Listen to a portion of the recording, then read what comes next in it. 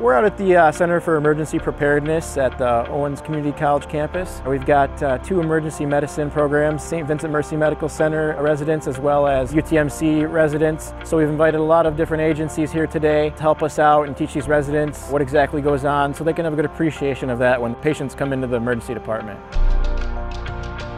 So behind us, as you can see, we've got some automobiles that were donated to us to take apart and use the jaws of life, let the residents experience what it's like to take apart a car. It shows them what the EMS and fire folks go to extricate patients that come into the emergency department. We've invited Life Flight from Mercy here to give them a rundown of helicopter operations as well as ProMedica Air. Both of them were here today showing the residents exactly what goes on when they go to a scene or they do an intra-facility transport. We've got fire departments showing them what they do to put out fires and letting them spray hoses to show them exactly the forces that are involved in actually carrying and handling a fire hose. The ladder truck is here so that they can experience climbing up the ladder and being elevated to that height to see what they experience as far as putting out fires in a large structure. Additionally, we have some folks out here from Toledo Fire and Mercy Hazmat doing some hazardous materials deconning. So they're putting on the suits and getting to know what it's like to